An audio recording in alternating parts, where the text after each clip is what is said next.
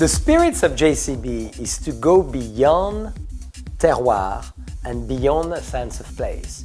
Which is fascinating is to be able to create a collection, a series of wine with a specific number, and replicate that style year after year. This is really what we've done with our team of winemakers, is to walk around the cellar and select the most ultimate, sophisticated and delicate barrel, which will go in JCB. So it's a composition, it's an artistic collection, and it's a stylistic approach on how to make a wine with all the things we have at hand. It's not about a vineyard, it's not about a sense of place, but more importantly, it is a sense of style. I'm very fortunate to work with all our winemakers in every single of their cellars. As we taste every barrel, we say this is a JCB style. So one barrel with the other assembled together could create a magical number.